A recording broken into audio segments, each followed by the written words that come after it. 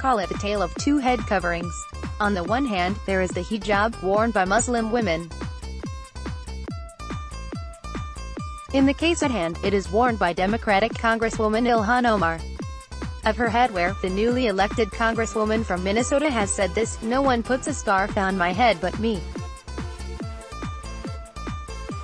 It's my choice." One protected by the First Amendment, CNN reported that Omar had said that wearing a hijab in Congress shows the strength of our Constitution, and the kind of inclusive societies we can all live in, and, of course, Omar is not the only leftist defending the freedom to wear a hijab without being attacked for doing so. In 2015, The New York Times sympathetically headlined, "A Muslim lawyer refuses to choose between a career and a headscarf." The story said this: Garden City, New York. The apprehension usually hits the night before a job interview or a big court case, as Zara Chima, a young lawyer, looks at the colorful headscarves and flowing abayas in her closet and silently wonders, "Should I try to make myself look less Muslim? That's when I'm feeling the pressure," said Ms. Chima, who wears the hijab, a traditional scarf that covers her hair and neck, whenever she leaves home. She ponders, should she wear a long, American-style skirt or the more conservative, full-length abaya that she prefers? There are no easy answers for an observant Muslim woman navigating the workplace. "Every time I walk into the room, the first thought is, there's a Muslim," said Ms. Chima, 25, the American-born daughter of Pakistani immigrants, describing that moment when she meets with a potential employer or argues a case in court. "I worry that essentially the hijab will override all my other merits." Stop right there. Rewrite lawyer Chima's statement this way: "I worry that essentially the fact that I wore a MAGA red hat will override all my other merits." That, exactly, is the concern right now of those Covington boys and their parents. Will they be denied entry into a college, or a job, because they wore a MAGA hat in Washington at a pro-life march? In fact, Omar herself these last FEWS days, in typically leftist style, tweeted out such a seriously wrong tweet on the Covington teens that it had to be deleted. Her tweet said, "The boys were protesting a woman's right to choose." Vile tweet. The kid who made the rape comment wasn't Covington Catholic. The black adults were viciously taunting the kids with racist and homophobic comments. Oh, and any sane kid would use PR help if he could to write the most important statement of his young life. Bingo. So, thus revealed as defending homophobic racists who are taunting kids, Omar deleted her tweet. But the far-left actress Alyssa Milano doesn't agree with Omar's view that anyone should be free to wear whatever head covering they choose without being attacked. Says Milano of the Make America Great Again red hats worn by the Covington kids in Washington, "The red MAGA hat is the new white hood." Without white boys being able to empathize with other people, humanity will continue to destroy itself. You have to at least credit Milano for being bold. She is out front about her racism. Not to mention that she seems to mysteriously have not learned basic American history that says the men underneath the hoods of the Ku Klux Klan were, like Milano herself, progressives who supported the far left of the Democratic Party. As someone involved in the world of film, she seems to be blithely unaware that the racist filmmaking Heroes of the Klan, Birth of a Nation, was showcased at the White House by progressive champion Woodrow Wilson. Not to mention that she seems perfectly okay with the masks that cover the faces of the fascist Antifa members, borrowing the hide your face style while violently attacking others from the Klan. Make no mistake, as with all double standards, the "whatever I wear on my head is fine" crowd has decided to label what somebody else wears as racist. And recall this? The slogan on the hat that Milano and others object to? Here it is, as said in 1991, "Together, we can make America great again." The man who said the words Milano considers racist was, yes, then Arkansas Governor Bill Clinton, words uttered in the course of his announcement for president. At his side was his approving, clapping wife. Milano, of course, was not only a Hillary supporter in 2016, back there in the mists of 2012 she posted this: "Bill Clinton, I love you so much." Like crazy amounts of love. So unwittingly, Milano has accused both Clintons of being racists because Bill used the line to get elected and Hillary applauded it. Whatever. But the game being played here is as simple as it is obvious.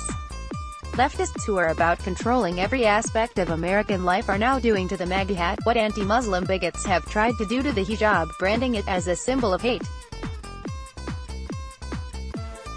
Yes, I have a red hat, purchased during the 2016 campaign. I have a collection of baseball-style hats, from CNN, the White House, one hat each from the USS John F. Kennedy and USS Ronald Reagan aircraft carriers, and more. But the one I actually wear is the umpteenth version of the latest Boston Red Sox hat, my beloved team's navy blue hat with the red and white B, having worn them since childhood and my first visit to Fenway Park. When I feel really daring, I wear the Red Sox hat when I walk the streets of New York City. If you think the MAGA hat and the hijab are provoking, you have seen nothing until you wear a Red Sox hat, in the heart of Yankee land. As amusing, and all-American, as wearing hats and head coverings of all kinds can be, the Covington Kids episode has just illustrated, yet again, exactly how intolerant the American left is. They will nod vigorously at Congresswoman Omar's right to wear her hijab, but go out of the way to try and slam a red hat with a slogan used by not only Bill Clinton but Ronald Reagan as some sort of symbol of racist evil. In addition to being a racist attack, the assault on the MAGA hat is a decided swipe at Christianity and specifically the Catholic Church. As Ben Shapiro noted over here at National Review, we're entering the age of mainstream anti-religious bigotry. Anti-religious bigotry has hit the mainstream, particularly among Democrats. Senator Kamala Harris, D. Caliph, declared her candidacy for president this week, just after attempting to discredit judicial candidate Brian Buescher by asking him about his membership in the Catholic Knights of Columbus, a group in which Democrats including John F. Kennedy have held membership. Just 5 years ago, New York Governor Andrew Cuomo suggested that pro-lifers weren't welcome in New York. In 2015, Hillary Clinton stated that deep-seated cultural codes, religious beliefs, and structural biases have to be changed based on the need for more liberal views of conduct. During the 2016 election, WikiLeaks released emails showing that John Podesta had agreed with a 2012 push against a Middle Ages dictatorship in the Catholic Church. It is stunning to realize that leading elites of the Democratic Party are now busy trashing the faith of the first Catholic president, JFK. For those old enough to recall, in the 1960 election, then-Senator Kennedy went to Houston to address the Greater Houston Ministerial Association, a group of Protestant ministers. The topic was the role of religion in JFK's Catholic religion specifically. Among other things, JFK said this bold print supplied, "These are the real issues which should decide this campaign. And they are not religious issues, for war and hunger and ignorance and despair know no religious barriers. But because I am a Catholic, and no Catholic has ever been elected president, the real issues in this campaign have been obscured, perhaps deliberately, in some quarters less responsible than this. That it is apparently necessary for me to state once again not what kind of church I believe in, for that should be important only to me, but what kind of America I believe in. I believe in an America where the separation of church and state is absolute, where no Catholic prelate would tell the president, should he be Catholic, how to act, and no Protestant minister would tell his parishioners for whom to vote.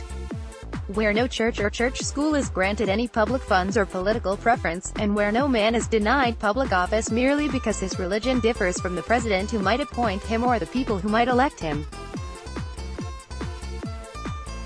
I believe in an America that is officially neither Catholic, Protestant nor Jewish, where no public official either requests or accepts instructions on public policy from the Pope, the National Council of Churches or any other ecclesiastical source, where no religious body seeks to impose its will directly or indirectly upon the general populace or the public acts of its officials, and where religious liberty is so indivisible that an act against one church is treated as an act against all. For while this year it may be a Catholic against whom the finger of suspicion is pointed, in other years it has been, and may someday be again, a Jew, or a Quaker or a Unitarian or a Baptist. It was Virginia's harassment of Baptist preachers, for example, that helped lead to Jefferson's Statute of Religious Freedom. Today I may be the victim, but tomorrow it may be you, until the whole fabric of our harmonious society is ripped at a time of great national peril. Finally, I believe in an America where religious intolerance will someday end, where all men and all churches are treated as equal, where every man has the same right to attend or not attend the church of his choice. Now the party of JFK has done a 180.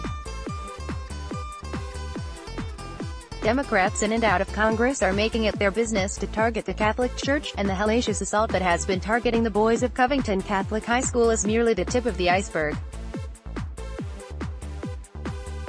The assault on the MAGA Red Hat is a vivid example of the left's outright racism and anti-religious bigotry. Congresswoman Omar is just fine with her hijab. To attack that is religious bigotry. But to attack Catholic boys and their red hats, the left has no problem. In other words, the vicious assaults on the Covington boys are not really about hats. What the attack on the red hats of those Covington boys, not to mention the attacks on the boys themselves, is really all about is recreating America as a racist country where people are not only judged by their skin color.